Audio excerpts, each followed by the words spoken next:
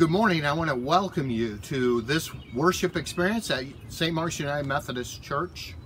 It's Easter morning, and I remember as a child getting up early on Easter mornings, and we would go to my grandfather's house. He lived on a small hill. My grandfather was a retired Evangelical United Brethren pastor, and then United Methodist after the merger. And partway up the hill, or knob as we called them in southern Indiana, he lived on Pilot Knob. Partway up the hill there was a clearing and a cross. And on Easter Sunday, the people from the local United Methodist Church there would gather in that clearing, and we would have sunrise worship. And I have these vivid memories as a child of holding my father's hand and watching the sun come up over my grandfather's shoulder, and with the cross there beside him, and experiencing the joy and beauty of Easter's morning sunrise service. So this morning, I just want to pray that whatever darkness you are living in today, that we can experience the sunrise of Christ's resurrection in our life at this moment. And so I just want to say, Christ is risen. Christ is risen indeed. Let us experience this resurrection as we worship this morning. Welcome to St. Mark's. Good morning. Let's all join together in singing hymn number 302, Christ the Lord is Risen Today.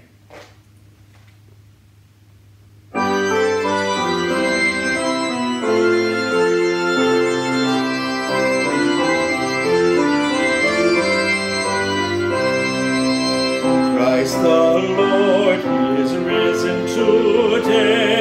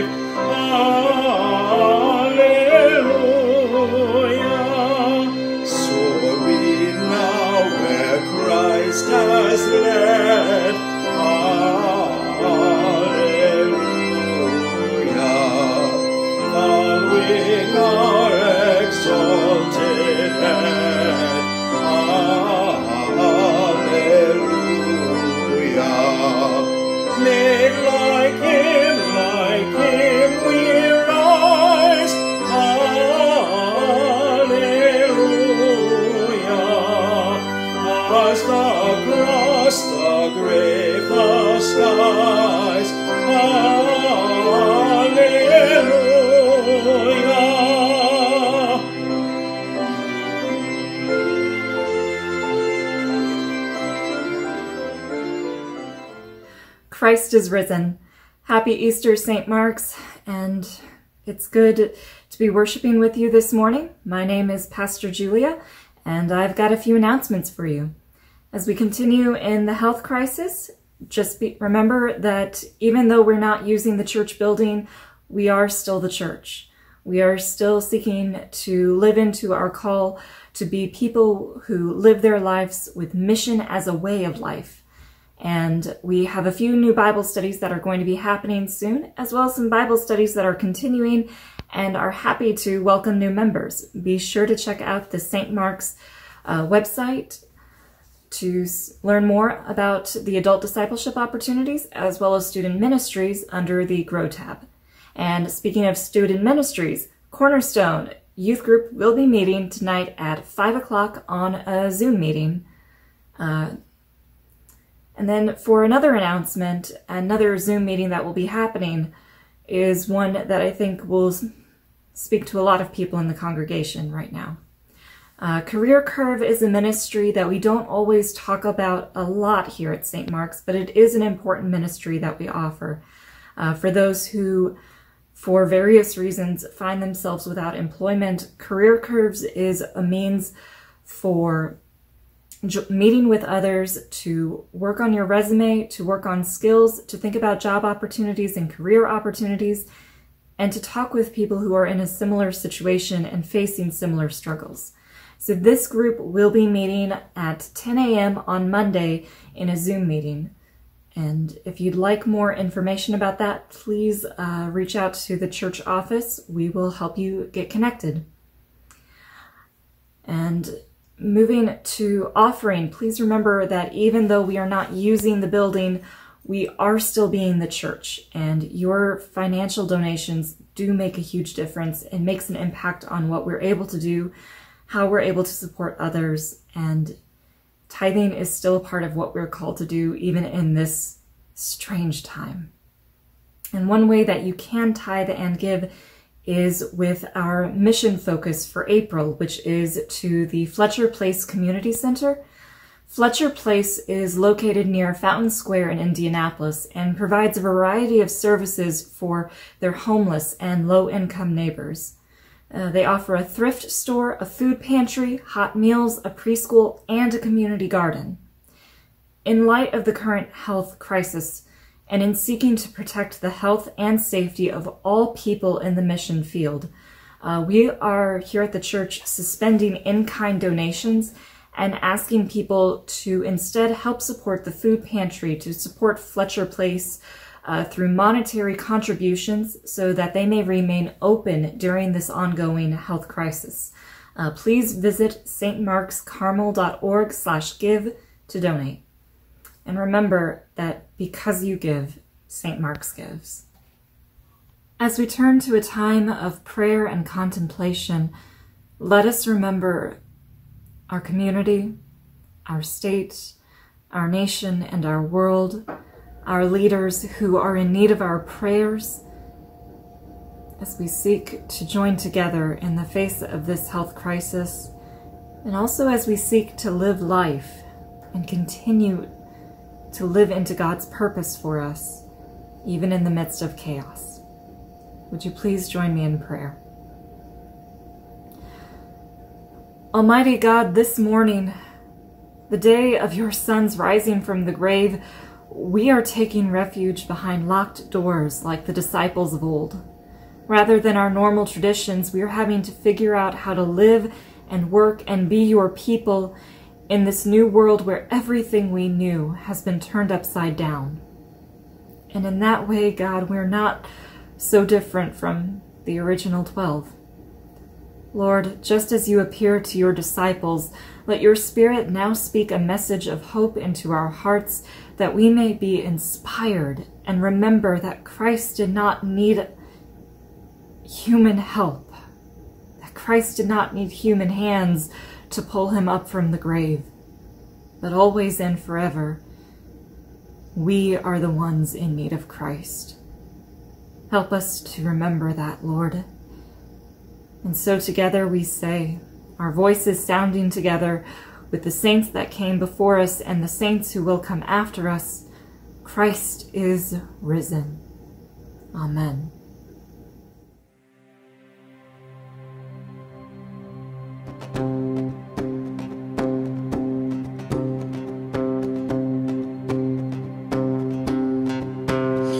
was buried beneath my shame.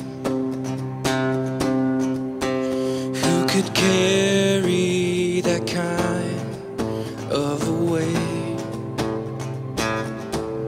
It was my tomb till I met you. I was breathing but not alive. All my failures I tried to hide. It was my tomb, Jesus, when I met you. You called my name and I ran out of that grave, out of the darkness, into your glorious day. You called my name, and I ran out of that grave, out of the darkness, into your glorious day.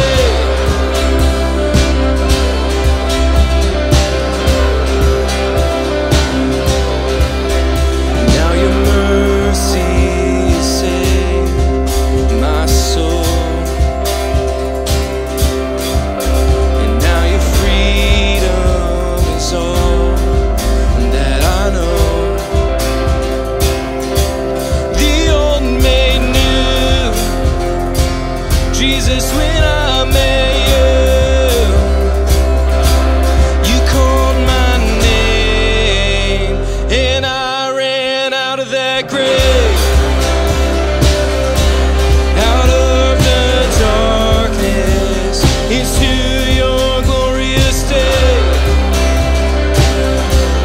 You called my name, and I ran out of that grave,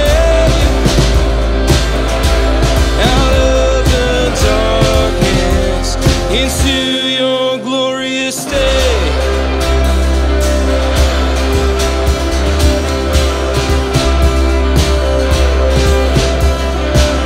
I needed rescue, my sin was heavy, but chains break at the weight of your glory. I needed shelter, I was an orphan, now you call me a citizen of heaven. When I was broken, you were my healing. Now your love is the air that I'm breathing.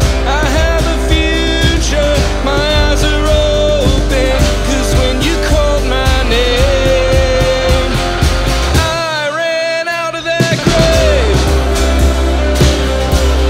out of the darkness, into your glorious day.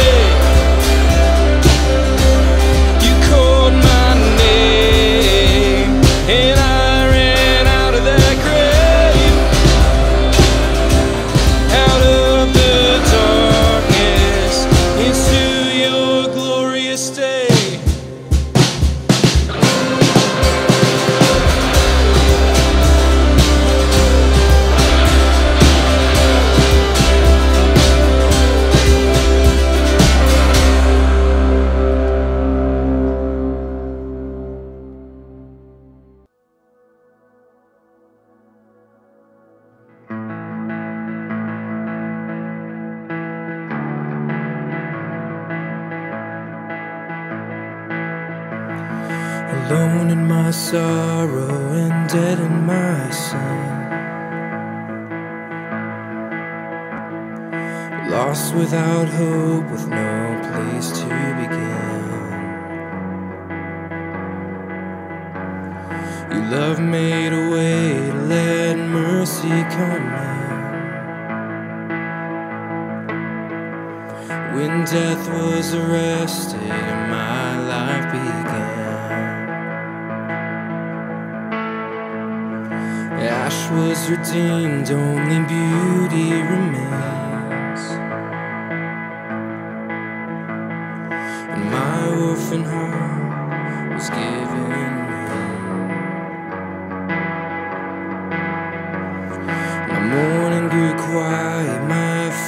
rose to dance. When death was arrested, my life began. Oh, your grace so free washes over me. You have made me new, now life begins with you.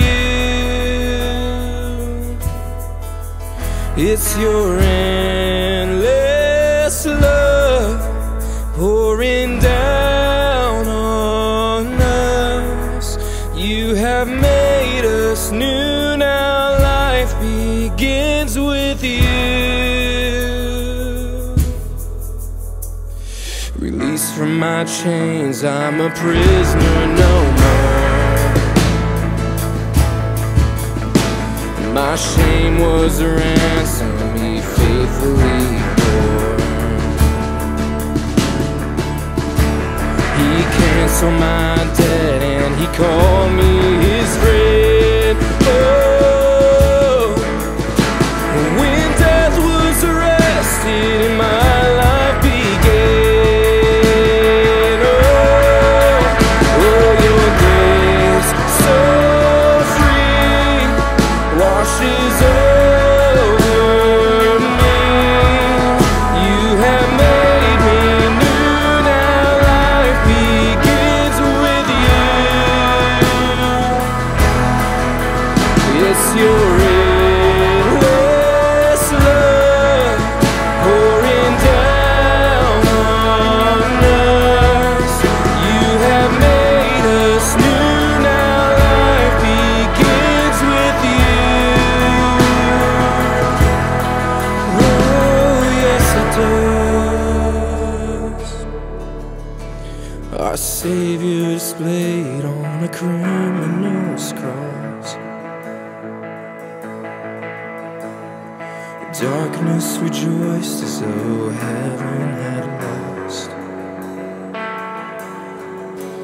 But then Jesus arose with our freedom in hand. That's when death was arrested, my life began.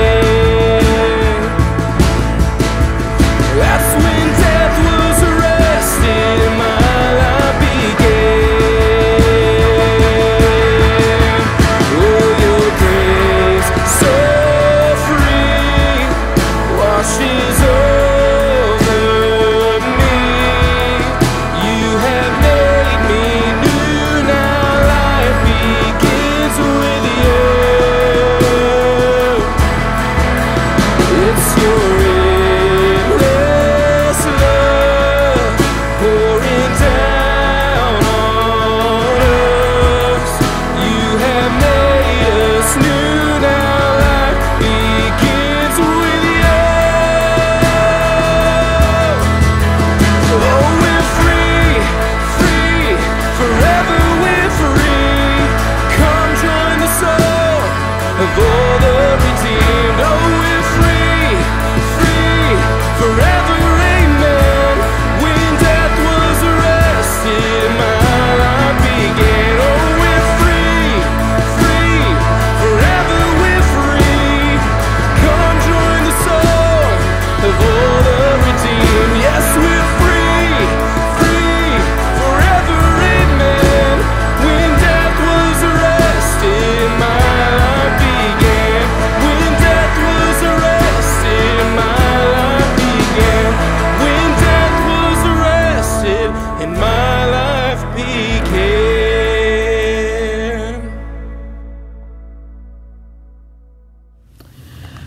Our gospel lesson this morning is from John chapter 20, verses 1 through 18.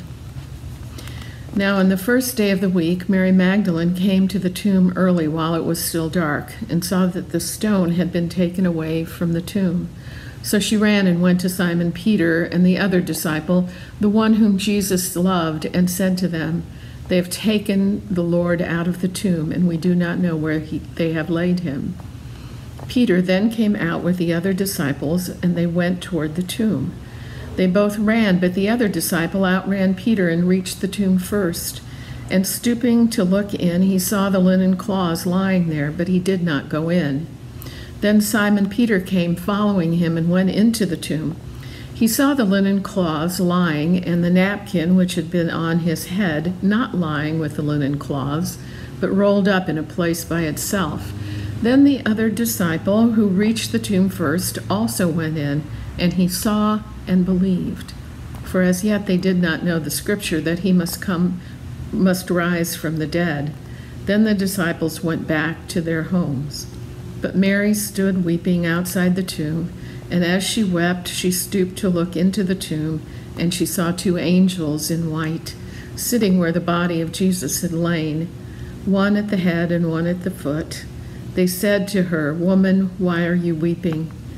She said to them, "Because they have taken away my Lord, and I do not know where they have laid him."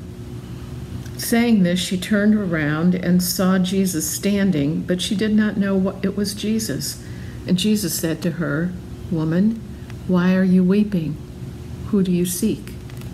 Supposing him to be the gardener, she said to him, "Sir, if you have carried him away, tell me where you have laid him, and I will take him away." And Jesus said to her, "Mary." She turned and said to him in Hebrew, "Rabboni," which means teacher. Jesus said to her, "Do not hold me, for I have not yet ascended to the Father. But go to my brethren and say to them, I am ascending to my Father and your Father, to my God and your God." Mary Magdalene went and said to the disciples, "I have seen the Lord." And she told him that he had said these things to her. This is the word of God for the people of God. Thanks be to God.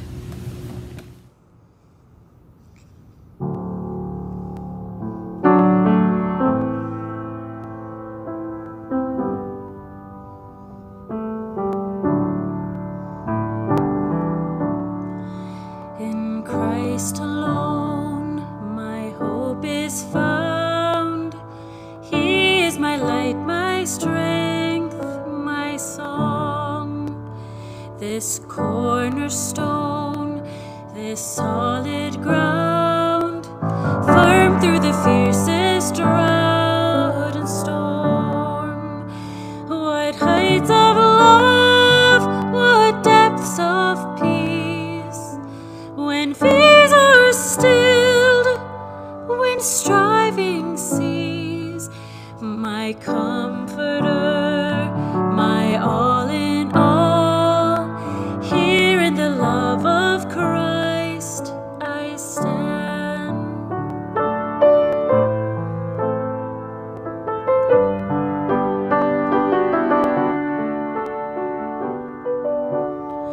In Christ alone, who took on flesh, fullness of God in helpless babe, this gift of love and righteousness, scorned by the ones he came to save, till on that cross, as Jesus died, the wrath of God was satisfied. For every sin on him was laid. Here in the death of Christ I live.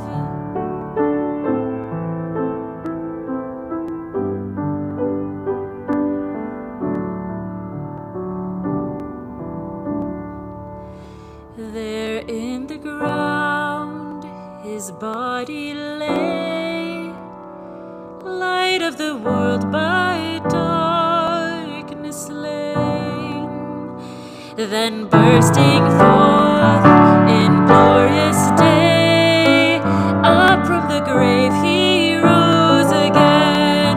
And as he stands in victory, since curse has lost its grip on me, for I am his and he is mine, bought with the precious blood of Christ.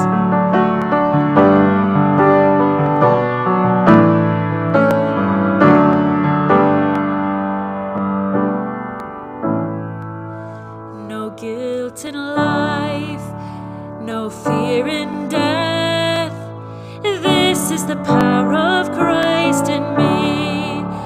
From life's first cry to final breath, Jesus commands my destiny.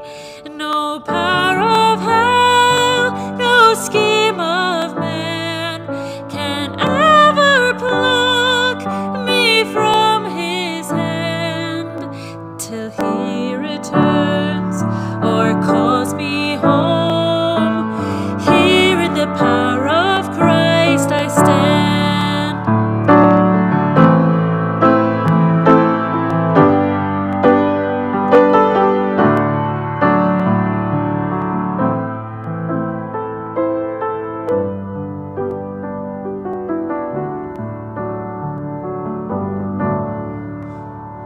Here in the love of Christ I stand.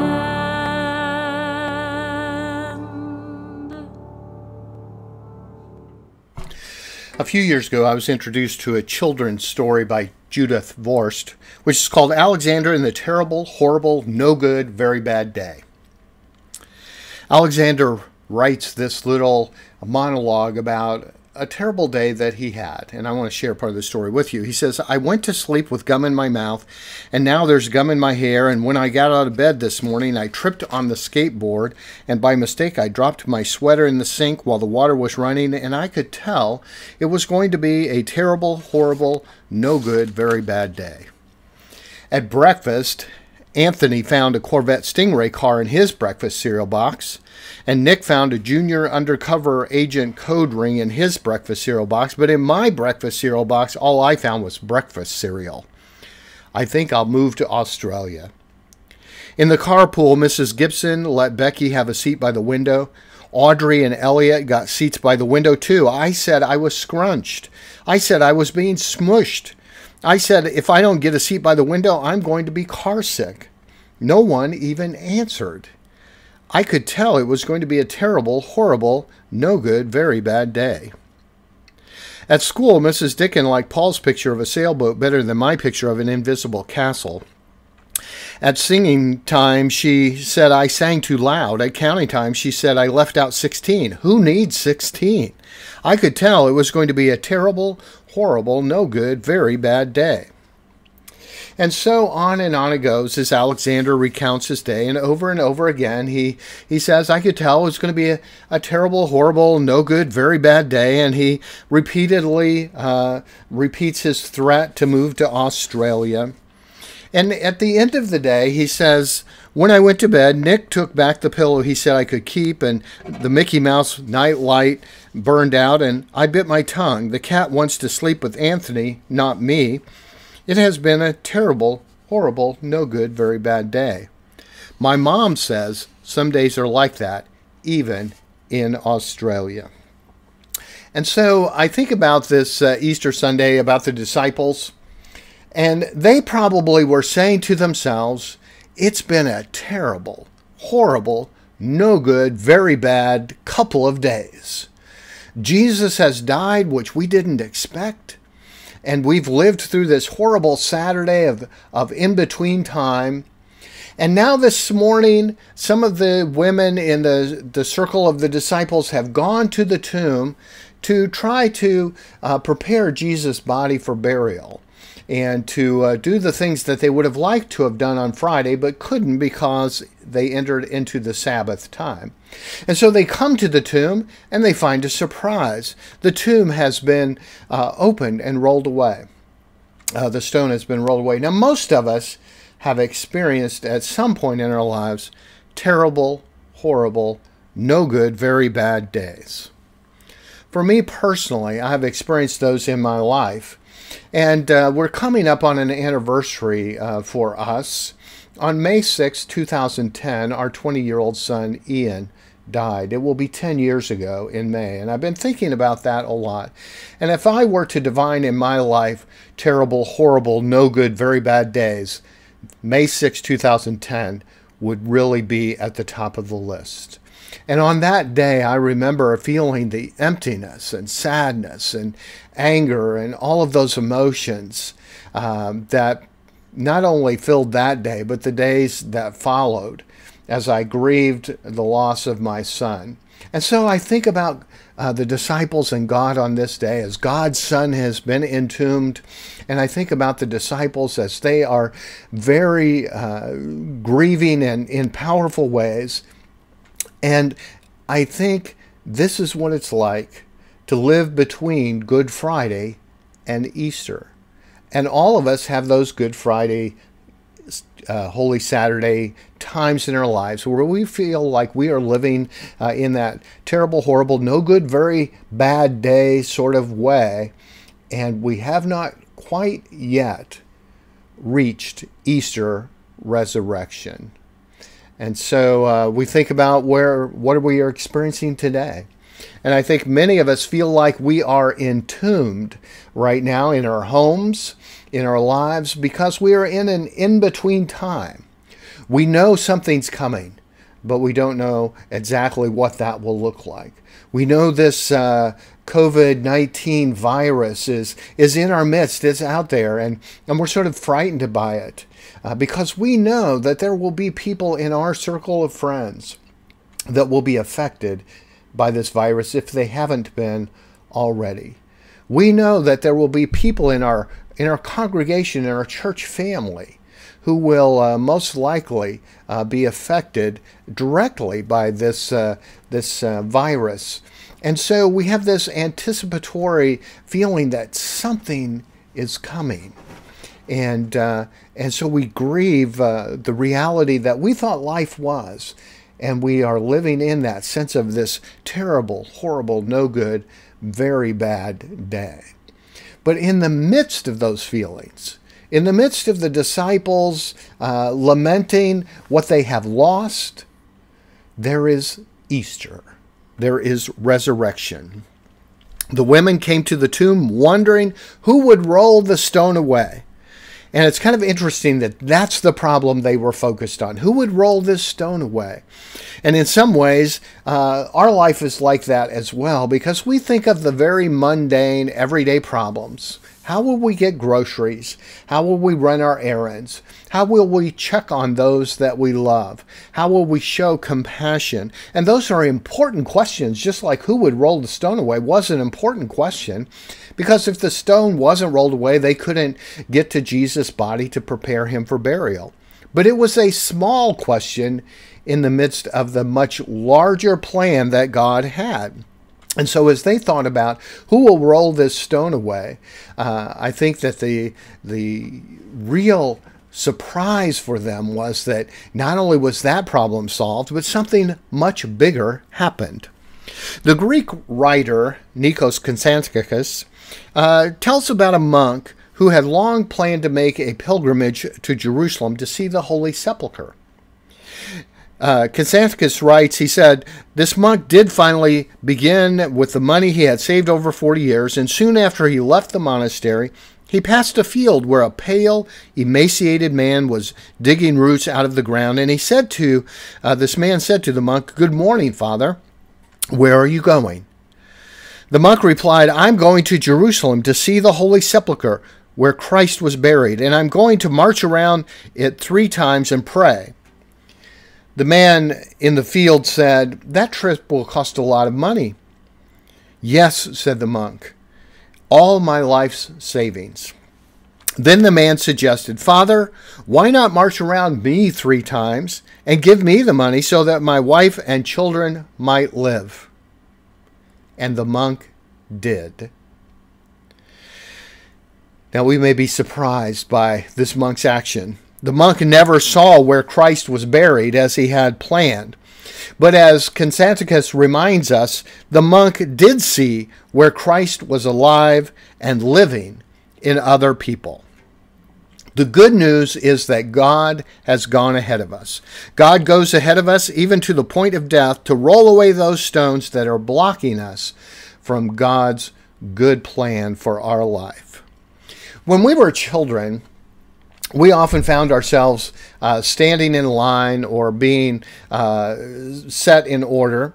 And as one person observed in those childhood experiences, there are really two kinds of experiences. One is a me first kind of experience. That's when you're in line for something that you are looking forward to.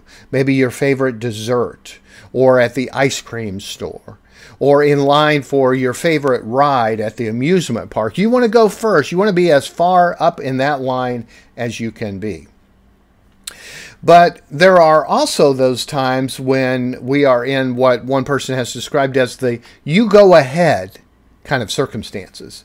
In those circumstances, we're probably in line for something that's less than desirable. Maybe to get a shot, or maybe to recite for our class, or to be called upon to provide an answer. And so in those circumstances, we might say, no, you go ahead. I'll give my report later, or I'll do whatever it is after you. You go ahead. In the resurrection, we have a great example of a you go ahead kind of moment. When it comes to death and new life, Jesus went ahead of us.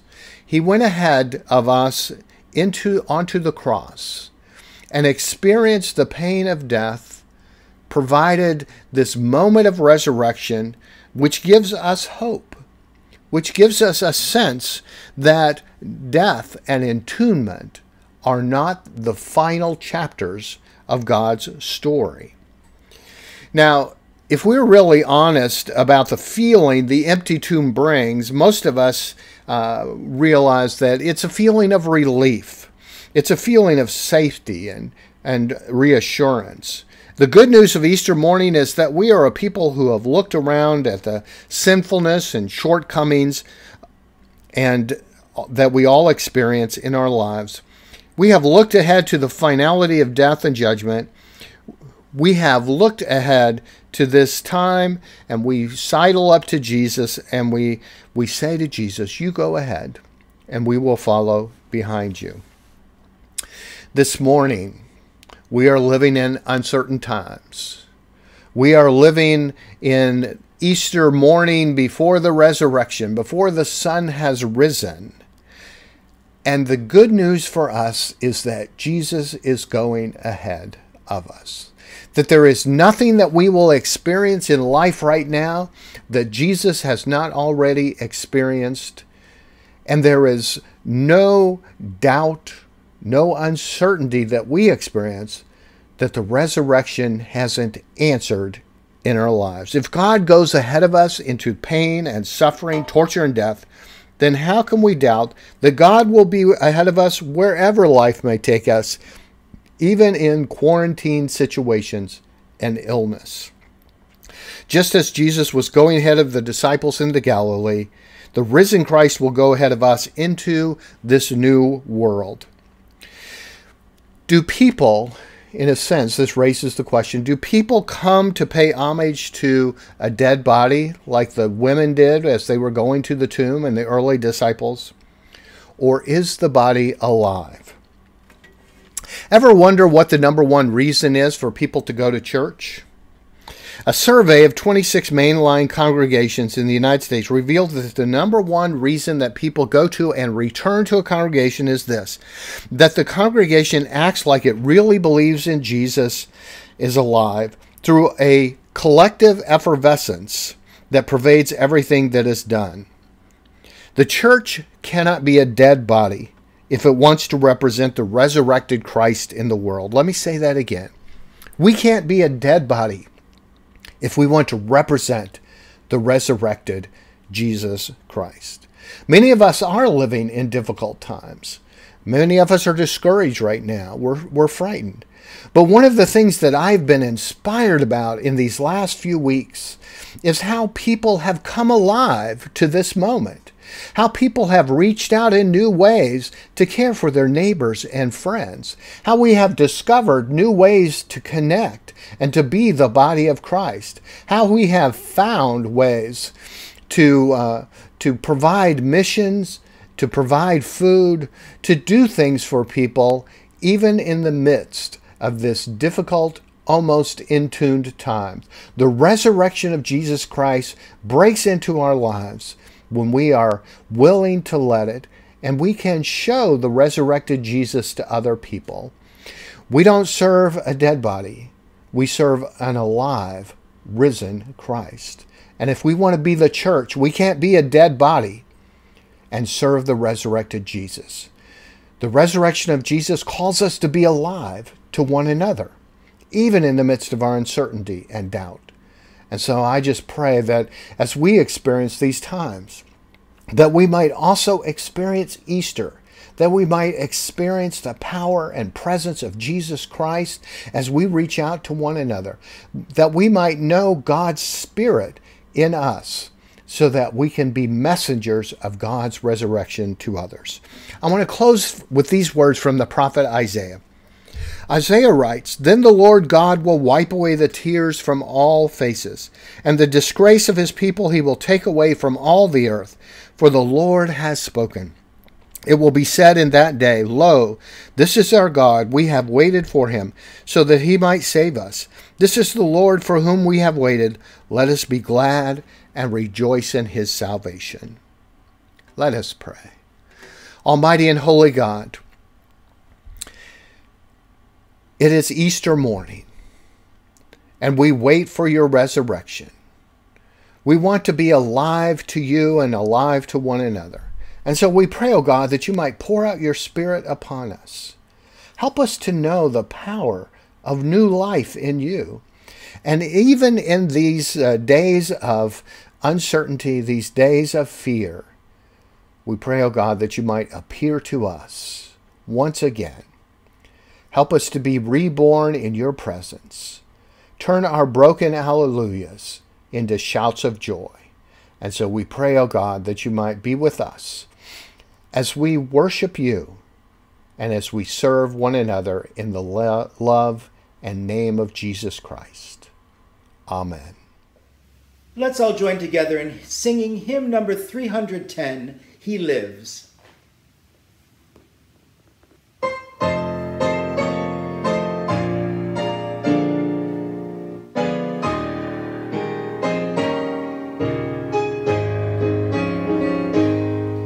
I serve a risen Savior, He's in the world today.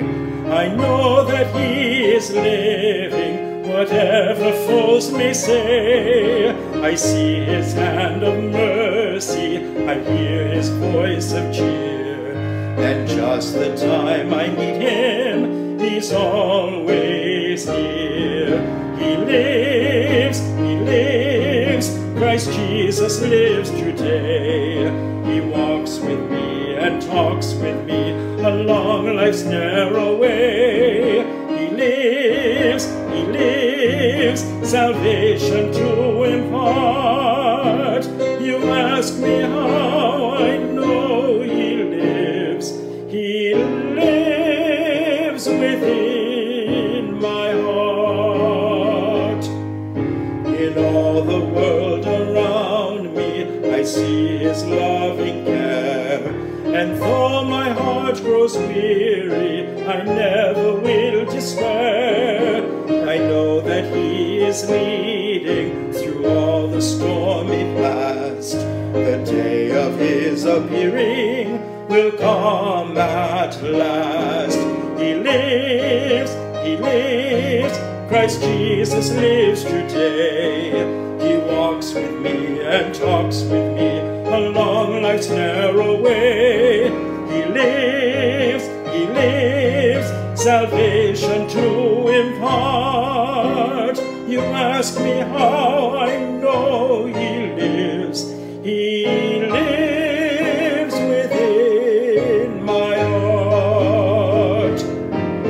Rejoice, rejoice, O Christian, lift up your voice and sing eternal hallelujahs to Jesus Christ the King, the hope of all who seek Him, the help of all who find none Father is so loving, so good and kind. He lives, Christ Jesus lives today.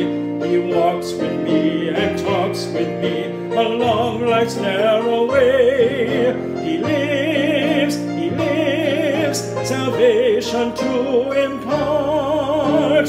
You ask me how I know He lives. He lives within my heart.